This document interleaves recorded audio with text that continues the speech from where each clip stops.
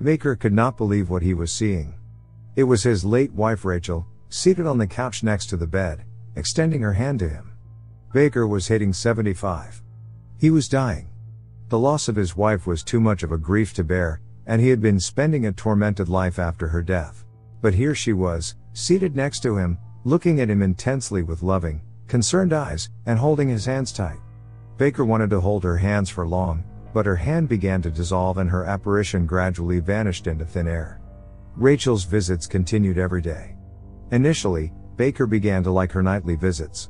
But after a few months, it was becoming painful for him, and he was also feeling bad and guilty about it, for two reasons. One, that she could not stay with him for long, and two, that he was, in a way, holding his wife back from joining God.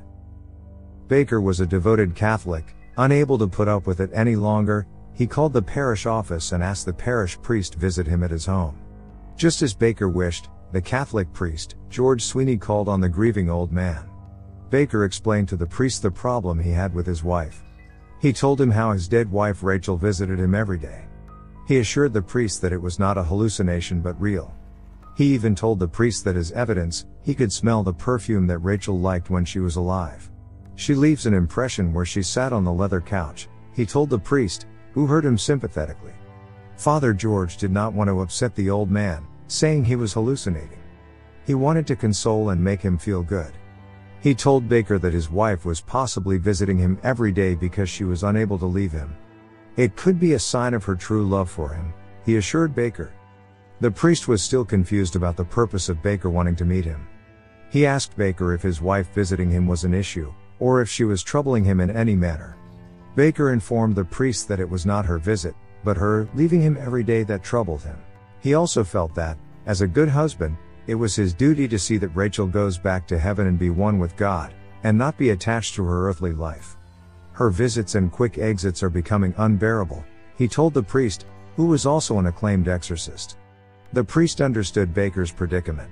He asked Baker if he could bless the house, pray, fast, and offer Mass at church, so that Rachel's soul would rest in everlasting peace. Baker thanked the priest for his offer, but he wanted an assurance that he would not frighten her away because of his talent as an exorcist. He wanted the priest instead to gently push her back to the Almighty without hurting her soul. Father George assured Baker that he would not frighten, but instead help Rachel's soul make a smooth and gentle transition to the other side, by his prayers. To start the process of helping the transition, the priest wanted Baker's permission to bless the entire home, where he had shared sweet memories with Rachel. The priest, accompanied by Baker, goes to every room and blesses it with holy water, and says a prayer that would help transition Rachel's soul. After the blessing, Baker offered tea to the priest.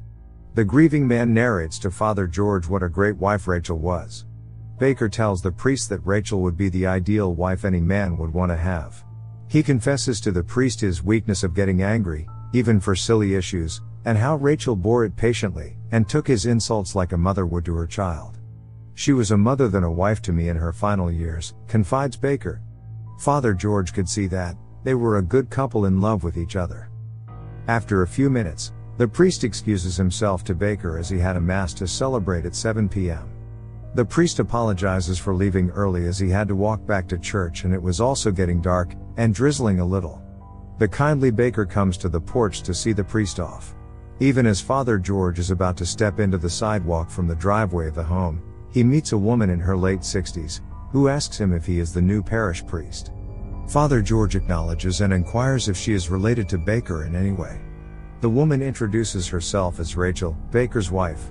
She tells the priest that Baker suffers from dementia due to Alzheimer's, and that sometimes he forgets his own name. I am the only person in the world he remembers, Rachel informs the stunned priest.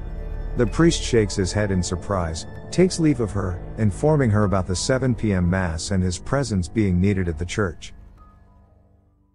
2 weeks later, Father George decides to visit the old couple, to inquire about the well-being of Baker.